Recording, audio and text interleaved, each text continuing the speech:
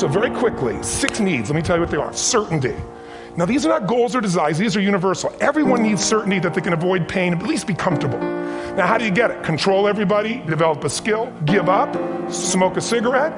And if you got totally certain, ironically, even though we all need that, like you're not certain about your health or your children or money, you don't think about much more. You're not sure the ceiling's gonna hold up, you're gonna listen to any speaker. But while we go for certainty differently, if we get total certainty, we get what? What do you feel if you're certain? You know what's gonna happen, when it's gonna happen, how it's gonna happen, what would you feel? Bored out of your mind. Second human need, which is uncertainty. We need variety. We need surprise. How many of you here love surprises? Say aye. Bullshit. You like the surprises you want.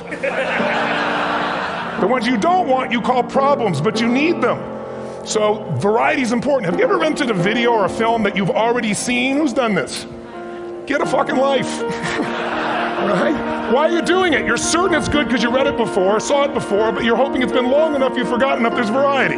Third human need, critical, significance.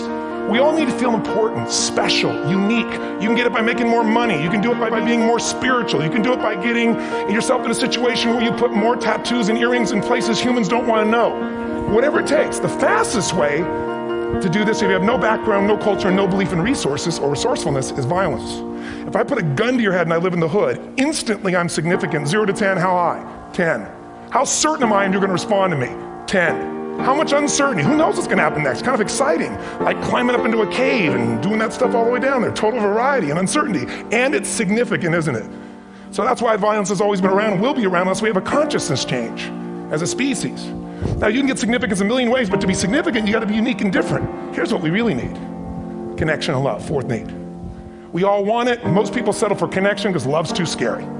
Don't want to get hurt. Who here has ever been hurt in an intimate relationship? Say aye. If you don't raise your hand, you'll have had other shit too, come on. And you're gonna get hurt again. Aren't you glad you came to this positive visit? But here's what's true, we need it. We can do it through intimacy, friendship, prayer, through walking in nature. If nothing else works for you, get a dog. Don't get a cat, get a dog. Because if you leave for 2 minutes, it's like you've been gone for 6 months when you show back up again 5 minutes later, right? Now these first 4 needs, every human finds a way to meet. Even if you lie to yourself, you need to have split personalities. But the last 2 needs, the first 4 needs are called the needs of the personality, is what I call it. The last 2 are the needs of the spirit. And this is where fulfillment comes. You won't get fulfillment from the first 4. You'll figure a way, smoke, drink, do whatever, meet the first 4. But the last 2, number 5, you must grow. We all know the answer here. If you don't grow, you what? If a relationship's not growing, if a business is not growing, if you're not growing, it doesn't matter how much money you have, how many friends you have, how many people love you, you feel like hell.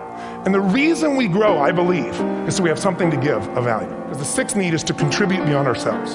Because we all know, corny as it sounds, the secret to living is giving.